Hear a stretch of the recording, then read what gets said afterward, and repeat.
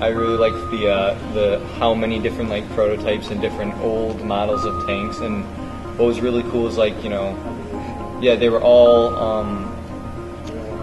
no, what's the word? They can all use like the same parts as they're modular. It's like I think Legos. Yeah, it's like Legos with tanks, because it would be like, well, we purposefully have the entrance system for all these cockpits together.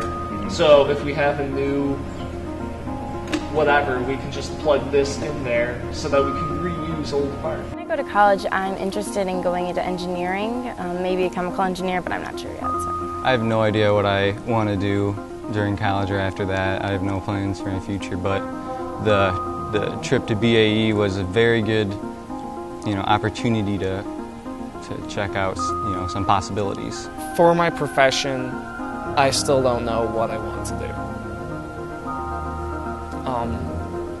After going to the conference, I definitely started looking at engineering in a different way than I used to.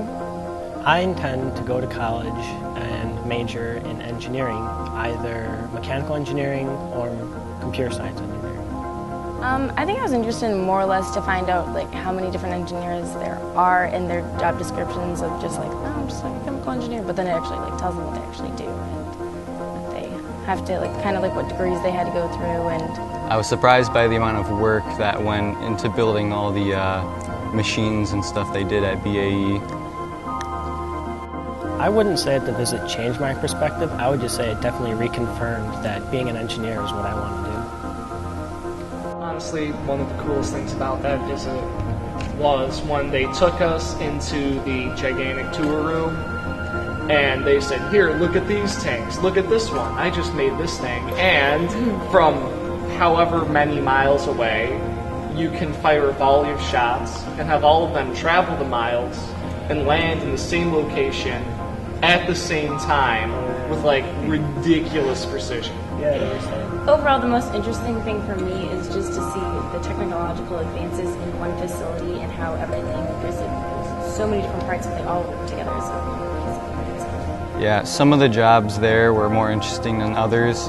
You know, some of them I was thinking, I would never want to do that. That's, you know, way too much work. That's way too complicated. But some other ones really, you know, made me think about what I wanted to do. I would recommend it because it's really interesting, even if you're not going into the engineering field. And if you are going into the engineering field, it's really interesting just to see what they're actually doing behind the scenes, kind of.